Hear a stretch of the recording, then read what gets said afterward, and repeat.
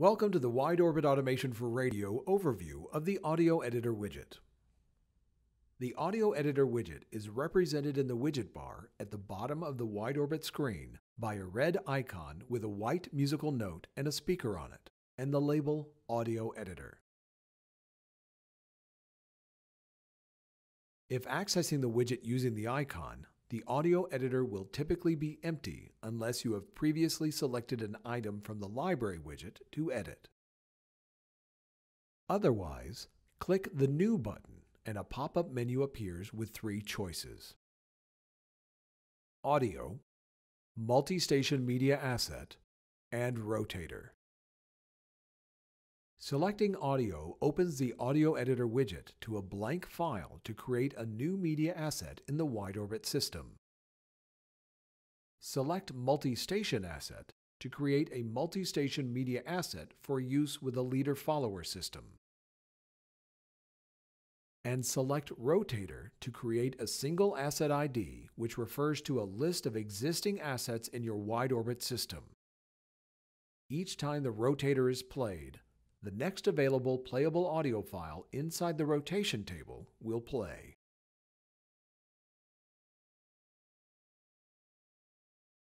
When the Audio Editor widget loads to record or edit, the title bar at the top of the widget displays the media asset ID of the currently loaded media asset.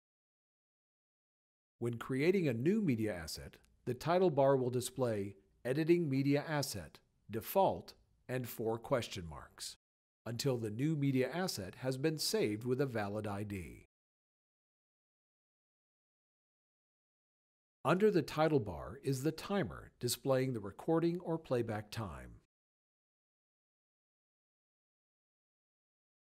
To the right of the timer are the level meters, which display the recording or playback audio levels.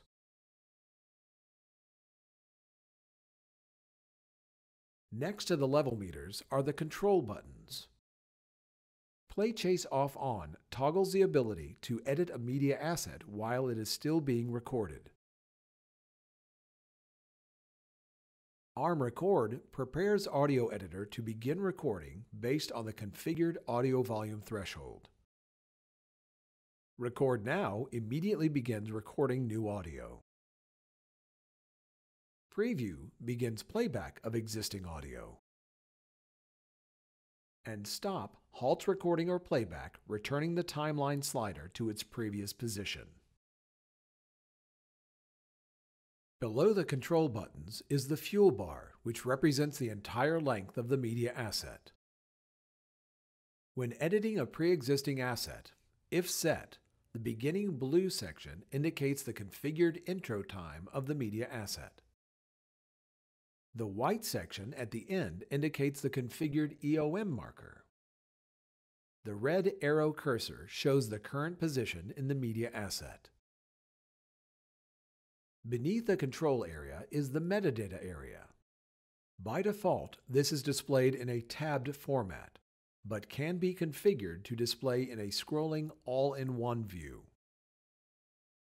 The Properties tab, by default, displays the title, artist, note, year, and gain settings for the asset being edited.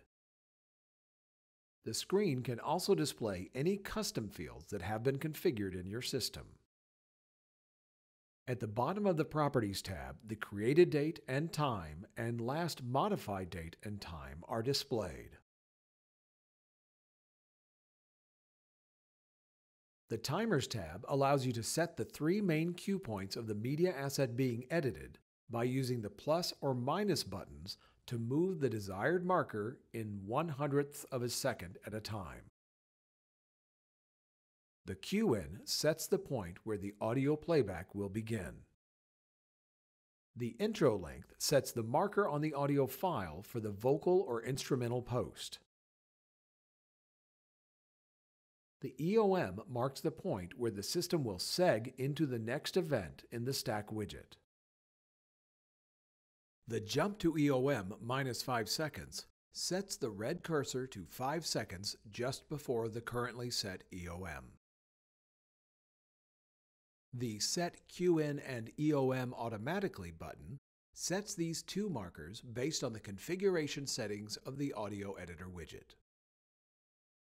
The Restrictions tab allows you to set start and end dates and times for the media asset. The Edit Hourly Restrictions button lets you set allowable hourly dayparts. The Distribution tab controls properties related to the category and media asset ID of the file. Under the Tools tab, you can use the Waveform Editor to perform basic edits on the file, import audio into this media asset from a saved audio file on your workstation or network, and normalize the audio to a target level. In the bottom right-hand corner are the Save and Revert buttons. Revert returns the media asset back to its original settings and keeps the asset open in the Audio Editor widget. Pressing Save keeps all changes, saving the edited or new media asset to the database, and exits the Audio Editor widget.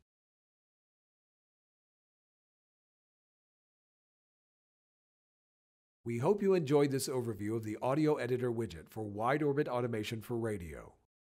If you have any suggestions, questions, or comments, please email us at afrvideos@wideorbit.com.